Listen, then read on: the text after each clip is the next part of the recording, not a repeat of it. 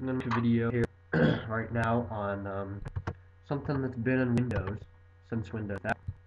It's called Windows activation or registration. You have to have two parts to this, by the way. But activating Windows has agitated or screwed around with people for many years. With Windows 2000, you'd go out and you'd buy Windows 2000 or get it from a friend or somebody, and they'd give you, what, a 25-digit passkey with it. With that, you plug that in to validate you didn't go download it offline or something, just to make your copy legitimate.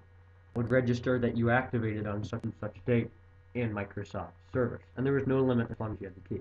With Windows XP, you bought the copy. It came with a key in it, select activation key. I think it's still 25 digits in XP, and you plug that in when you installed it. If you didn't have it, it wouldn't let you install it, and you only had 30 days to use Windows before it wouldn't let you in unless you bought another key or entered a key. Every time you activated it, it would go and put that in Microsoft servers.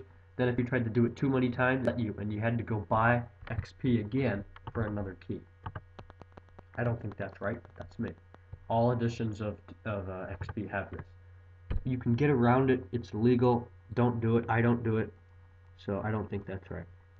In Vista, it's the same thing. I think you can only activate it, what, like two or five? If you know, please comment. I don't know. 2 or 5, 10 times. I have no idea. Ultimate, if you buy Ultimate, that might be unlimited. I really don't know. But that's why I say please comment. I mean, no, I get no comments, so please do. But Windows activation. So it's been a pain.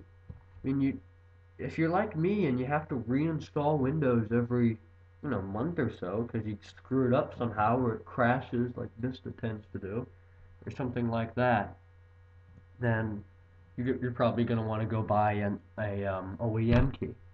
Like if you buy a computer, I bought my computer, it had Vista Home Premium on it.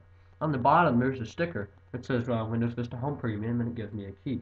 I don't know how many times that key works, but it should work a lot. Look on the bottom of your PC. It probably says designed for Windows 2000, 98, 95, XP, Vista, whatever edition, and that'll have a key. That should work. OEM, original what? OEM, original manufacturers, something like that. So it's really been a pain in the what to activate. You've got to go start computer, my computer, right hand click properties to open this. Then at the bottom it'll say Windows activation. Windows is activated. I already activated. If you install it and you don't activate it, you got to click change product key and then enter in the key here, blah blah blah, and click next. And if it doesn't activate it, call them, tell them what problem you're experiencing. Don't lie to them, and maybe they'll help you activate it. I found them to be pretty helpful, actually, in activating Windows. In Windows 7, I don't know what they're going to do activation-wise. If you know, please comment, send me an email, drop me a line somehow. I'd really like to know. If you have problems activating Windows, leave a comment.